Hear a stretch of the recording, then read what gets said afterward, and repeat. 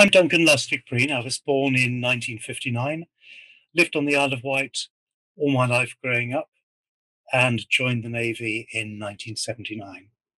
My pronouns are he and him. Excellent. And I'm Melissa Gilmore. I'm a volunteer for Out on Island. I've been volunteering with them for nearly 2 years, and this is Queeries, a video series from Out on an Island, which is an LGBTQ plus oral history project from StoneCrabs Theatre, which is based on the Isle of Wight and funded by the National Lottery Heritage Fund. Okay, so I thought we'd start off by talking a little bit about your childhood. What kind of memories or sense of your childhood do you still have? I was a happy child. I was very lucky living in Ryde. Good, very caring parents. I was a little so-and-so, and anyone who remembers me from my childhood, I am sorry. But I was nurtured, and despite my naughtiness and impossibility, I managed to get through school eventually. Ryde High School was the place that actually helped me to grow up. I was very lucky to be taken under the wing of the last longshoreman on the Isle of Wight, Maury Oakham, who worked at Ryde. I cleaned the litter on the beaches for him for many years until I was in my 20s, actually, in the summer holidays, and also with him ran the boat patrol on the sandbanks at Ryde every summer. So I grew up and found that I was increasingly loving the sea, and then I disappeared off to college. Growing up on the island is fine until you reach your early teens, certainly in the 70s it was, because suddenly you're becoming increasingly aware that you're different. And in those days, it was only very recently that the law had been partially decriminalising homosexuality for gay men, just a few years before. And the atmosphere on the island was particularly hostile. The county press would frequently print the names, addresses, and photographs of men who'd been caught cottaging, for example. I knew of 2 or 3 suicides of men like that who'd been exposed that way. I was aware of things going on in public toilets with police activity trying to entrap people. Indeed, I met one of my old school friends in a toilet one day who had joined the police, and he was being used as the jailbait for that. Um, so it was a hostile environment. And of course, islanders will know that it's a fairly close community, and we all know what everyone's doing, and we all like looking out from under our lace curtains to see what they're doing. So to be gay, to be different, was actually quite difficult in those immediate partial decriminalisation years. I joined the Navy almost by accident. I went off to music college. I studied first at the Royal College of Music, and then I went off to Birmingham. And Birmingham was a place where you can't really get further from the sea. One day I was walking home and I spotted a naval headquarters very incongruously in a main shopping street in Birmingham, above the Rum Runner Club, which is where Duran Duran started. And in the windows, I had pictures of ships, and it was a recruiting office and a training headquarters for the Royal Naval Reserve. And so I walked in and signed up. Wasn't as easy as that because I had foreign parents. And so I had to wait for a whole year for security clearances and endless questions and letters from the Ministry of Defence until eventually it was approved. And I joined up in Birmingham as a radio operator. And shortly after that, a couple of years later, was promoted to officer. And then I joined the Royal Navy proper when I left college and went to Dartmouth. Of course, the law then was very different in the armed forces. I knew, or I thought I knew, that I couldn't commit a sexual act in the Navy. That seemed to me to be totally sensible, and actually still seems to me to be sensible. We didn't have women serving in the front line or at sea, so if you were going to have sex, it was going to be gay sex. And call me old-fashioned, but relationships in the office, in the workplace, generally are disruptive, whether they're gay or straight. And so I thought that the rules were actually quite sensible. I managed to get through training, and I joined my first ship as a fully trained officer. And it was on the second day of that ship that I opened a letter addressed to my captain. I was his secretary. And it was a special investigation report by the military police about one of our sailors who happened to be gay. And I remember this cold, sweaty fear coming over me as I read it. And I grabbed it and took the report to the privacy of my cabin, lest I be suspected of being gay just by reading it. And to my horror, I found that I was as guilty as this young lad was. He was only 17. He'd never had sex, but he'd confessed to a friend who he thought he could trust that he was gay. And because of that, he was arrested by military police. His lockers, the space he lived in the mess deck was searched. His colleagues were questioned. Even his parents, who didn't know he was gay, had a visit from the military police, who then outed him and interrogated his parents. And those questions and those interrogations for him lasted 3 days, even though they had the information already. He'd confessed to being gay to a friend and said straight away, yes, I am. His only crime was actually thought crime, and yet he was treated as if he'd committed a sexual offence or been a rapist. And from that moment on, I suddenly realized that my naive interpretation of the rules rendered me as in difficulty as he was. And I did a bit of further investigation. And I found a Defence Council instruction, which is a book of rules for commanding officers and duty officers and for medical officers, which was issued in 1976 and was still in force in that time in 1983, which said that how I should be separated from other crew members if I was suspected of being gay, how duty officers should look to see if there was evidence of me using makeup, if my lockers showed any evidence of products which could be used as lubricants, like hand cream or Vaseline, things like that, whether I was effeminate. And then it gave instructions to medical officers on how they should examine me. And that was a strip search on paper so that they could collect any evidence that came off me. My clothes should be bagged. I should have an internal examination to see if I was receptive in anal sex and whether there was any evidence of other signs of being gay. And for me, it was an absolutely horrific moment because from that freedom of the Navy, I suddenly felt very firmly back into a closet.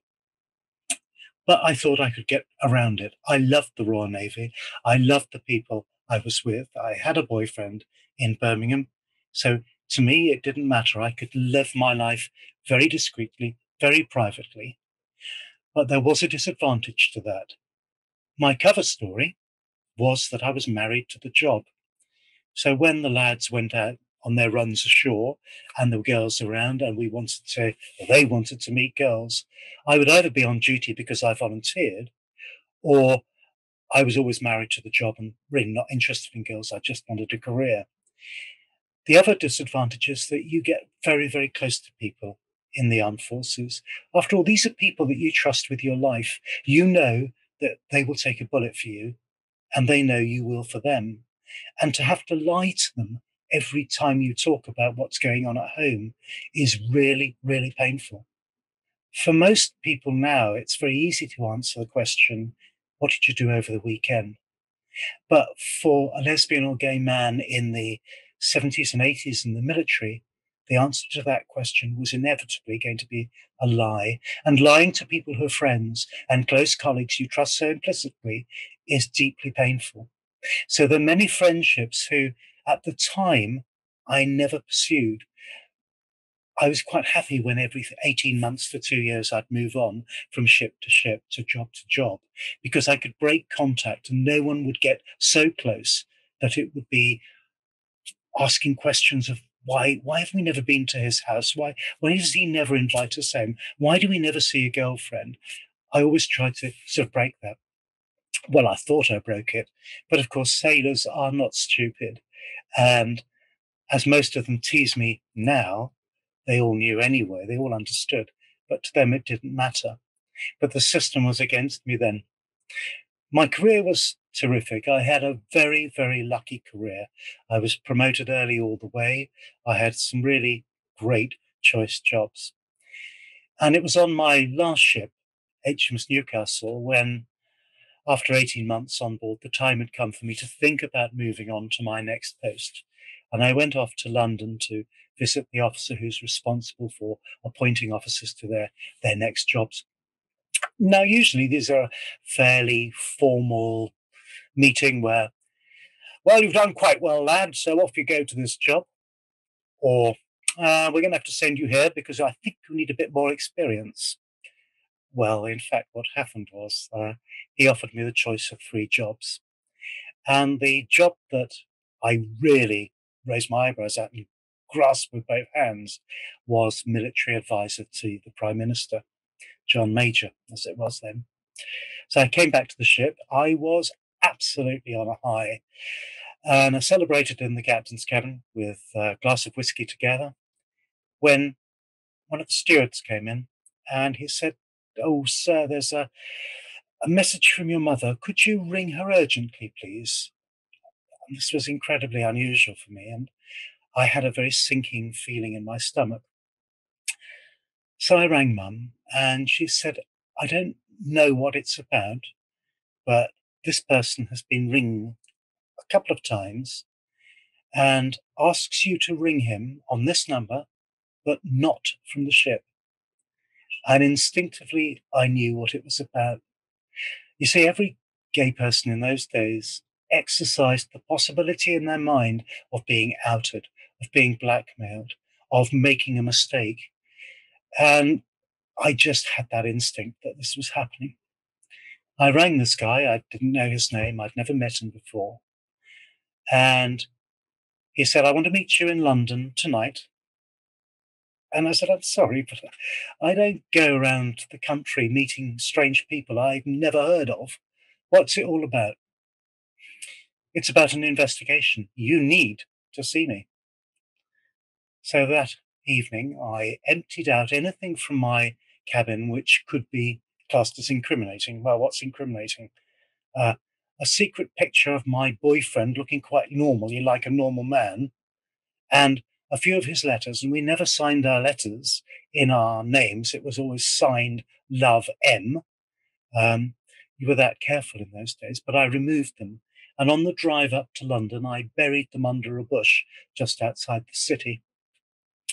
And then I met him at midnight in Waterloo Station underneath the clock, having cased the joint first like some furtive criminal or a John le Carré spy thriller. And met him, and we walked along the embankment. And he told me that he discovered I was gay, and if I made it worth his while, he would keep it quiet. At which point I said to him, "Well, you can bugger off, because before you get anywhere near the military police, I will have told them."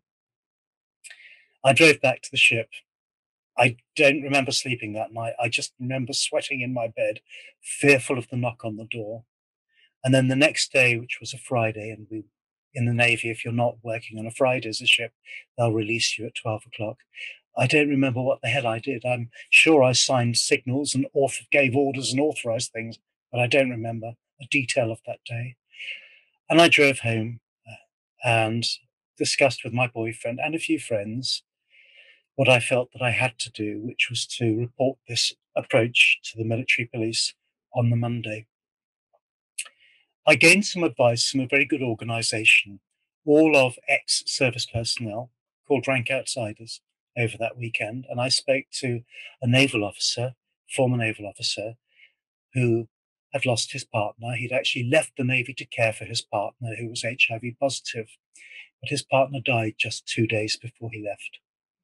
But I got the most sterling advice from him. And so on the Monday morning, I rang up my friend, who was the head of Special Investigation Branch. He'd worked for me when I'd worked for an admiral. And I rang him and I said, "Richard, I need to come and see you this morning." And he said, "Certainly, yes. When's good for you?" I said, "Oh, Richard, 9 o'clock. Is that all right for you?" "Yes," I said, "it's fine. Come for coffee, come for biscuits. Be nice to catch up." My captain arrived. I told him why I was going. Not in too much detail. I didn't want him to be too troubled and bothered with the details. And he tried to persuade me not to go. And I said, Alan, this is something I have to do. I don't want you to know too much, but I have to do it. Walked into the office of my former friend Richard, and he had the coffee there, and there were some nice biscuits. And he said, "Right, what's the problem, Duncan? How can I help you?" I said, "Well, Richard, I'm being blackmailed." Right, okay. Give me the details of this bastard, and we'll sort him out for you. Why are you being blackmailed? Because I'm gay. And there was this long pause, and he looked at me straight in the eye and said, "Are you telling me that you're homosexual?" "Yes, Richard, I am." "In that case, you're not obliged to say anything, but anything you do say will be taken down and left." And then the coffee cups disappeared, and I was taken to an interview room for a recorded tape in front of a master at arms and with Richard about my private life. Now, I refused to give any details to the questions that they asked, which included such things as, are you HIV positive? And are you active or are you passive? And how many boyfriends do you have? So quite detailed questions. But I had the advantage. I was a senior officer. I'd seen these investigations several times before, so I knew the sort of questions they asked. And so I was able to stand up, know my rights, and say, "You know that I'm gay. That's all you need to know. I'm coming to you because I'm being blackmailed." So yeah, I don't need to answer those pertinent questions. Anyway, went back to the ship. It was by now 10 o'clock. 10 o'clock on a Monday morning was always the time when us heads of department in the command team gave our instructions to the junior officers and senior management of the ship about the week ahead. And I was late for the meeting. And I walked in and had to give my brief for my department. Almost surreal, because I knew that probably by the end of that week, I would no longer be on board the ship. My captain, unbeknown to me, was furious with the Ministry of Defence and his admiral, and was shouting about keeping me on board the ship. I'd had a private conversation with him. I said, "Look, I don't want to leave you in the lurch. I'll stay with the ship and I'll keep running things until my successor is appointed."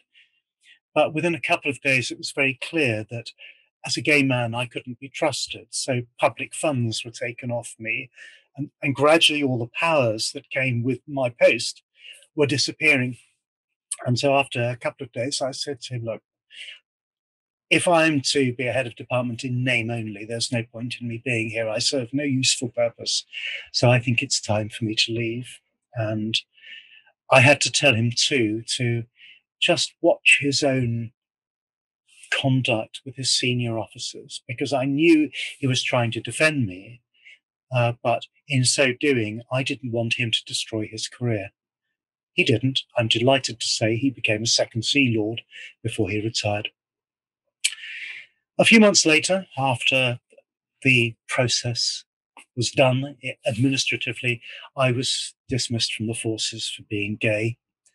I remember coming down for my final discharge medical in HMS Nelson in Portsmouth and getting the eye from the junior medic who checked me over in the full knowledge, because it said on my discharge papers why I was going. And then I was finally interviewed by a surgeon captain. It was the same surgeon captain who'd done my entry medical. And he turned around to me and said, "It was a waste of time doing your interview medical, wasn't it?" To which I said, "No, sir. I've had a brilliant career. Look at my record. Goodbye." And I stepped out of the dockyard, stepped out of HMS Nelson and drove away from Portsmouth. And that was that. There was humour along the way. When I left the ship finally, my chief petty officer, head of staff and of my staff, looked at a picture of me standing next to the Queen, which I kept on the bulkhead in my cabin. He looked at me and said, "You know, boss, I always thought there was more than one Queen in that photograph." But that was the end of my career. I would have gone quietly. I was a very closeted gay man. Nobody other than my very close friends knew that I was gay. My parents didn't even know. But I got involved with Rank Outsiders partially because, as somebody who'd worked in the administration and personnel of the Royal Navy at a senior level, I did have knowledge about how we should be dealing with cases as they came through, men and women.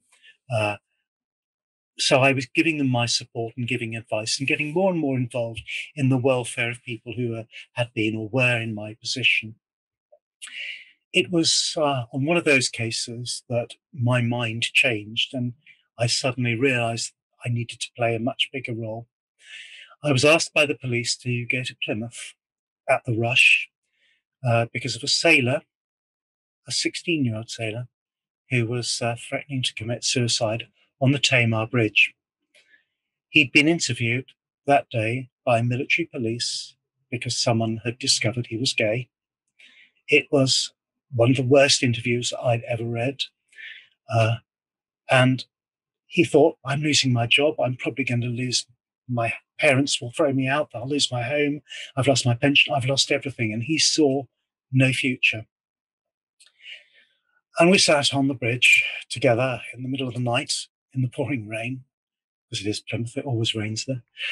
And eventually talked him down and persuaded him that actually there was life after the forces and we could do something together and get him on the straight and narrow.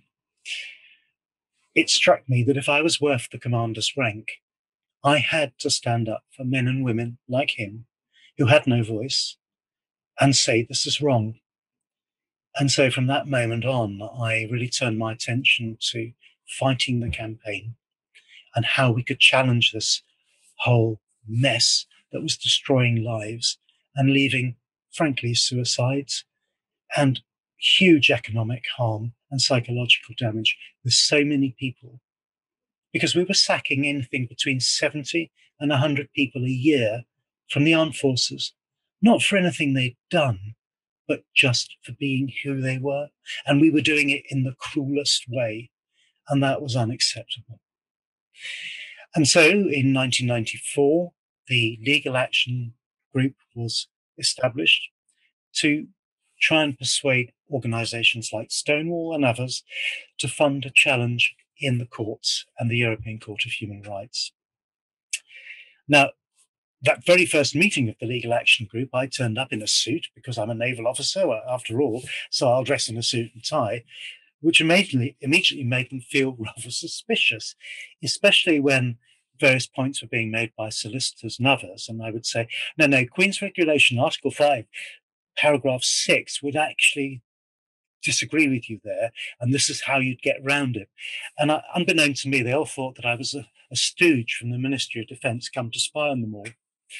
But of course, they realised that I was fairly useful to give them more information from the inside, if you like. I was really surprised when I was selected as one of the 4 test cases. I understand now why that happened, but at the time I didn't think it would be me, nor was it really something I wanted. But they wanted an officer, they wanted a woman, they wanted an ordinary sailor, they wanted a selection of every sort of rank, non-commissioned and commissioned, and both men and women, so we could establish once and for all in the courts with no get-out clause for the Ministry of Defence. And of course, under law, we had to be 3 months within discharge, and we also had to have utterly clean records. There was no use trying to go to court with a case where they could argue, no, this person was actually not very good at their job, so we're sacking them not because they were gay, really, but because they were not that competent, frankly. No, these were all 4 of us were people who were superb at our jobs and had not a blemish on our record. Of course, I had to tell my parents, and I remember coming back to the island several times to do that, and I just chickened out every single time. I had preconceptions about mum and dad. My father came from an Austrian Catholic family. He had been trained in a military school. To me, he was always the disciplinarian, although as I grew older, the more close we got. So I assumed that his attitude would be incredibly hostile. Mum, I suspected, would be okay.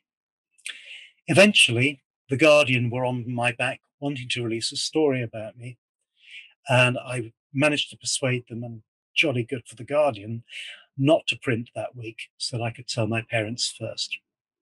So I went home, and my boyfriend came with me and secretly stayed on the Isle of Wight, trying to encourage me. It was only last minute on the Sunday before I had to go back that I had no choice but to tell my parents. And I started with Mum, who was doing the washing up, back to me. So it was, Mum, I have something to tell you. Oh, what is it, darling? Well, I'm leaving the Navy. Oh, why is that? I said, well, it's because I'm gay. Oh, I thought it must be something like that, because you're so good at your job and you love it. Better go and tell your father. So off I went to Dad. Now, if you're gay, my suggestion to you is that you don't attempt to tell your father that you're gay when he's watching football. But that was my last opportunity. So eventually I sort of said, Dad, I need to talk to you. Oh, what's the matter? I'm having to leave the Navy. Why are you leaving the Navy? It's for security reasons. No, what's the security reasons? Well, I'm probably going to fail my vetting. Why would you fail your vetting? Well, suspicion of homosexuality. My father turned off the television. Is it true? Yeah, it is. Oh, well, then you must sue them. It's unfair dismissal. And Dad was actually to become my one of my greatest supporters, and was so fascinated in the machinations of the politics behind it and what we were doing behind the scenes. And so I was lucky. Both parents were instinctively and instantly supportive. So off we went to the camp with the campaign. I ought to say that my mother reminded me I had to tell my brother, who was playing table tennis in Germany and not due back. When he arrived back, my mother said to him, "Oh, we need to talk to you about Duncan." My brother said, "Oh, is it about the gay thing? I saw it on the front page of the Daily Mail on the plane." So he was cool as well. Anyway, the campaign ran on. We went to court. The interest was intense. Which I think is a warning for anyone who's in this sort of thing and it's a personal thing to you. It's easier being a campaigner when an organization pays you for it or you're just a volunteer. But when it's a story about you, there is a nudity about appearing at interview on camera when it's your own story that I think is missing when you're just doing it because you're paid to do it. The first court case was in the High Court. Lord Justice Simon Brown and his two colleagues were incredibly critical of the Ministry of Defence. They thought that the nature of the investigations the four of us had endured were incredible. They could not, they said, understand the nature of these investigations. They were highly sympathetic. They said that they were highly sympathetic to each of us, but the law as it stood was not on our side, and they regretted that it would be necessary for us to endure the delay and expense of going all the way to Europe to seek the proper resolution. The Court of Appeal, in their judgment a couple of months later, were equally as sympathetic. And then the House of Lords, well, they never even sat to hear the case. They rejected it just on the papers, which, great, it saved the cost of a hearing, and all they'd have done would have been to have delayed the inevitable of going to Europe. Of course, at this stage, you become either you get people who hate you.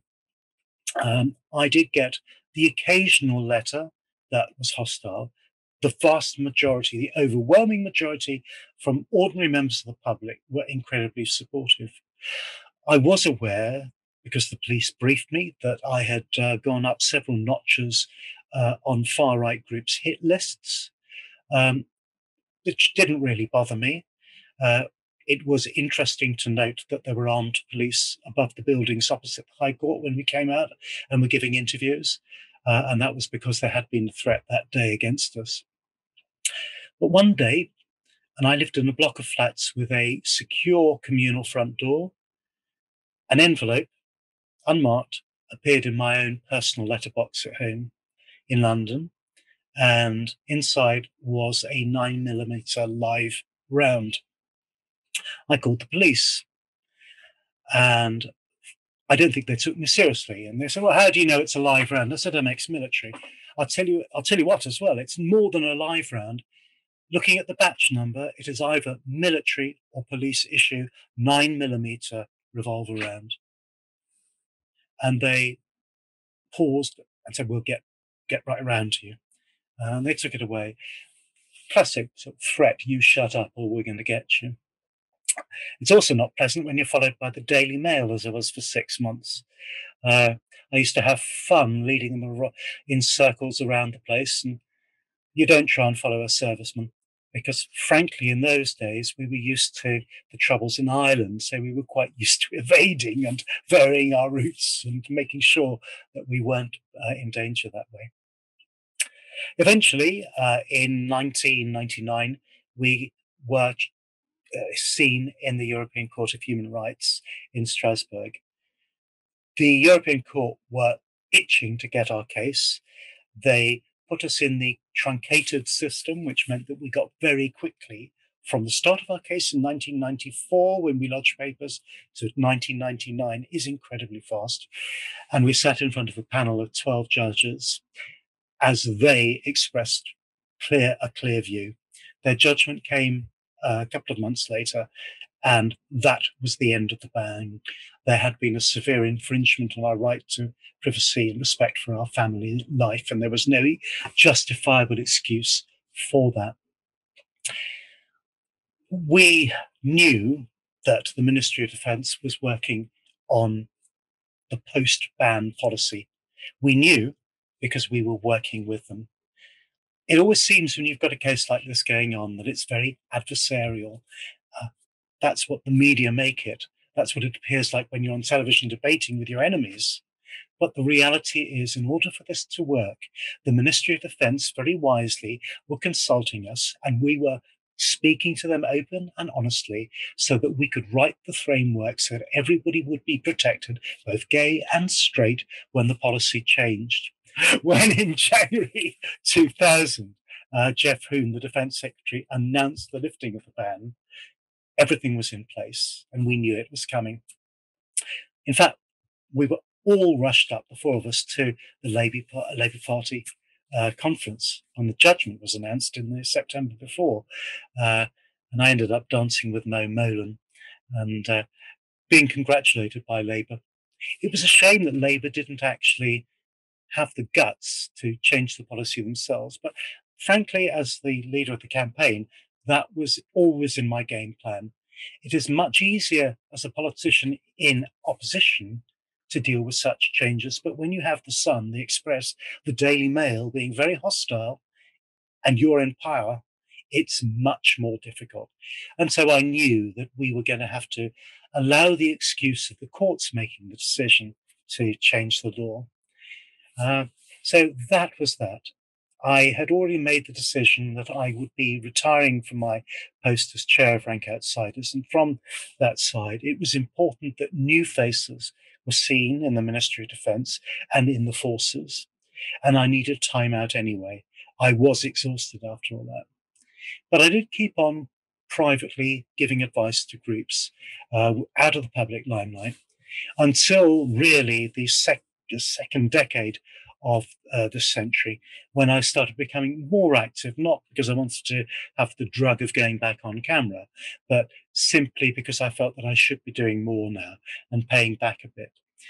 And in 2017, working together with Paul Johnson, professor from York University, we approached the Ministry of Defence and we approached government, and we asked them to change the law because there were still some passages in the Criminal Justice Act which pertain to the LGBTQ community.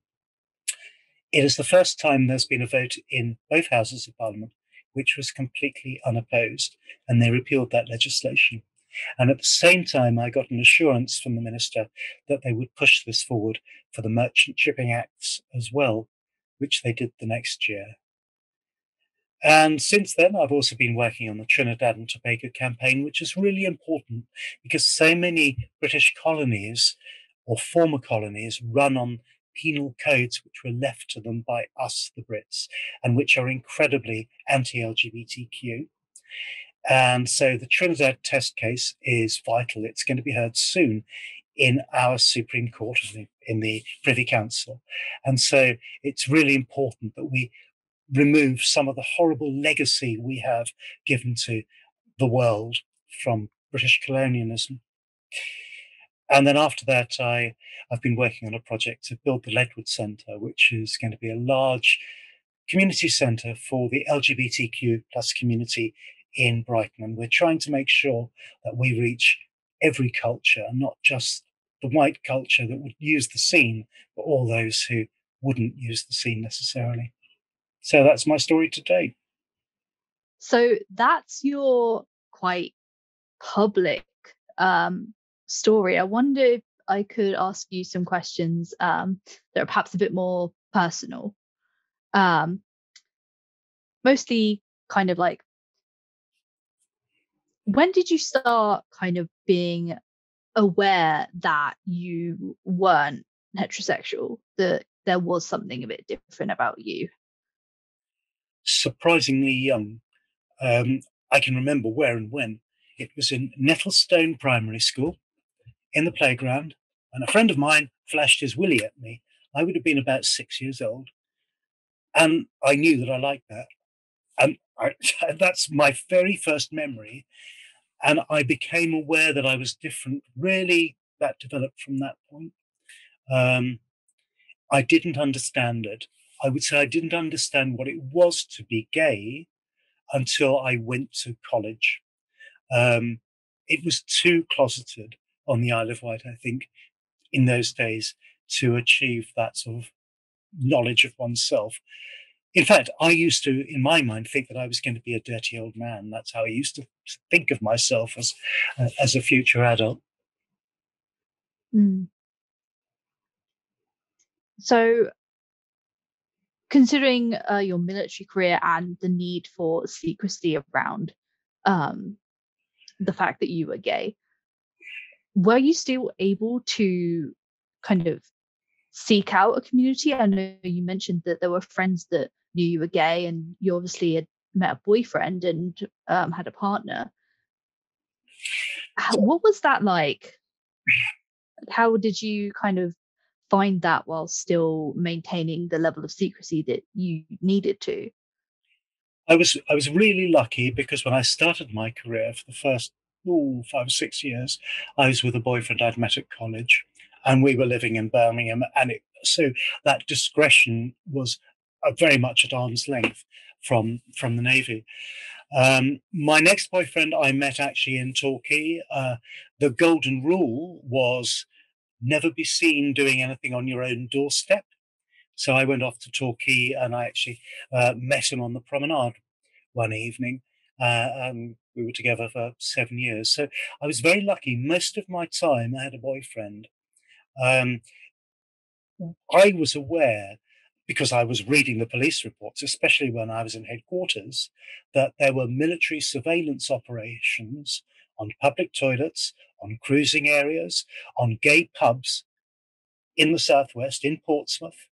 There was a pub in Southsea, which happens to be just opposite a DWP office, which long had surveillance cameras to see if there were any service personnel or potential service personnel going in there. So I knew what the climate was like. So that was really difficult. But I can give you an idea of the pain that that actually means. And I know earlier I talked about that difficulty of lying to friends and colleagues in the services. But there was another aspect of it, because when you go away on a long deployment, and some of those deployments nowadays are a year, the longest I ever did was about 8 months. It's a long time to be away from people you love and from family. And the families would come, and you've probably seen them on the local news standing at the Round Tower at Portsmouth Harbour, waving off their ships as they go away for month and month on end. My boyfriend used to come, but he couldn't go on the top of the Round Tower. He used to hang on the underneath wall around Southsea, discreetly waving. I'd sort of slip out on the bridge and just wave with the side of my hand discreetly. And there was none of that support that the relatives could give each other for those when they saw their loved ones disappearing to sea. None of that support was available. None of that sort of we're in it together feeling that all the rest of the lads on board had could I share in. So that was a painful thing. Mm. Having to be closeted for that long and having kind of the additional pressure of the military on top of that. How do you think that affected kind of your mental health? I think I was lucky. Um, for a start, I was significantly younger and probably more resilient. Um, and almost it was this is the way life has to be. So there's a sort of acceptance.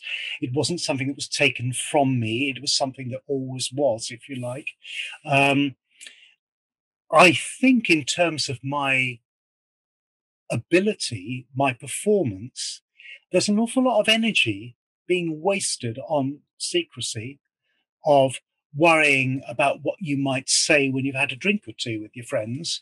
If suddenly you talk about Martin as opposed to Martina, or Phil as opposed to Phyllis, because all my boyfriends I'd made sure I had in my mind a feminine name that I could give them if ever that was to come out in conversation. So, it's a lot of wasted energy, frankly. But no, mental health wise, there was a pressure there. There was that constant fear. But I think that was a waste of my potential performance, as opposed, fortunately, in my case, and it wasn't the same for everybody, I know, it didn't affect my mental health in those days. I suppose I also want to ask how those things have changed for you since you did come out and, um, or rather, were made to come out, because that's what it was. Um, how has that being able to be visible, how has that changed things for you? It might surprise you for someone who was so public, uh, on camera, in the papers constantly. It's alien to me because my upbringing on the island and then in the Navy was so closeted. I, even in that wonderful city of Brighton, where it is cool to be gay, I will still hesitate. In fact, pull my hand away if my husband tries to hold my hand. It's pure instinct of survival.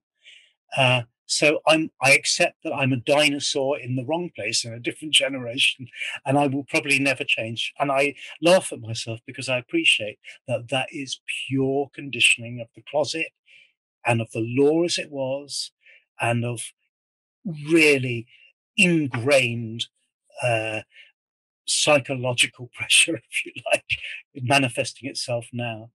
I'll always be private. I don't think, that's going to be me, but I just wish that I could be a bit more expressive and expansive in public with my own husband, for goodness sake. We've been together 20 years. How do you think things have changed? Do you have a sense that things have changed? Because certainly there's been progress made politically, socially. What has been kind of the most important, or the things that stick out to you about how things have changed, or if they have changed? Yes, there have been huge changes, and it is wonderful to see members of the armed forces openly gay, commanding officers of ships and establishments openly gay. Uh, it is wonderful to, goodness, I was approached, this is many years ago, by someone in my old school uniform. So he must have been 17 or 18, who actually was cruising me. And we ended up chatting, and I thought, we're having a little laugh. But even on the island, my goodness, there was a kid who felt confident in school uniform to be openly gay. So yeah, there have been huge changes. But those changes are incredibly fragile, and attitudes change, and they're not universal. Go to some towns and cities in England, in Wales and Scotland, and see what happens if you're perceived to be openly gay and you're in the wrong area or you meet the wrong crowd. Be transgendered or intersex anywhere in the United Kingdom, and you will go through hell. Government is fickle. At the moment, we're seeing pressure on equalities throughout. The Equalities Minister right now has got rid of all her LGBTQ advisors. Trans rights are really, really in danger at the moment, with threats to bring in something on the American lines, banning trans kids from playing school sports, for example, in their true gender. So there's hostile elements in the public. There is a hostility in government. And I don't think that we can afford to sit back and say, it's all right now, the fight is over, because it isn't. Attitudes change from month to month, and we're actually in a bad period at the moment. Mm. Suppose also, kind of perhaps to close things out, what are your hopes for the future? But also, what are your hopes of what people take away from your story? Well, first takeaway I'd say is don't make the same mistakes as me. I made the mistake of thinking that as a senior officer who was at the heart of running the organization and looking after the people who'd been in my position, that I had to play the stiff British upper lip of being a senior officer. I was just as much a victim of that policy as those people I was trying to help. So don't be afraid if you're campaigning or if you want to do change or if you're just in your own community helping others. You are probably going to be just as much a victim of the experiences of the people you help as they are. So don't be afraid to show your emotion. Don't be afraid to seek help or ask for a chat with someone. That's my first piece of advice. The other takeaway I'd say is always be on your guard. Read the politics, read the people around you, and challenge. Challenge appropriately, challenge constructively. Don't call someone a homophobe, but try and explain why they're wrong, why there's a different way of perceiving other people. Thirdly, make sure that we are looking at the whole community. It's very easy to be a gay man in particular. In Brighton, umpteen places cater for you, whether it's drinking or going clubbing or everything else. Not so easy if you're a lesbian. Really hard if you're trans, if you're black, if you're Muslim, if you're from the Chinese or East Asian communities. It's more or less impossible to have a social life and be involved in your community because everything that we do is around drugs or alcohol, frankly. And that is not the way that Muslims or Asian people want to have a social life. So please make sure that you're involving everybody, because the most difficult thing to be in this world is a minority within a minority. So if you're trans in the gay community, you're particularly disadvantaged. If you're black, if you're Muslim, if you're Chinese, you're particularly disadvantaged if you're gay as a minority within a minority. So look after them, because they'll come for them first, our enemies, and they'll be at our door next. Well, thank you for taking the time to speak with me, and for being so open as well. My pleasure, Melissa. Thanks so much for having me.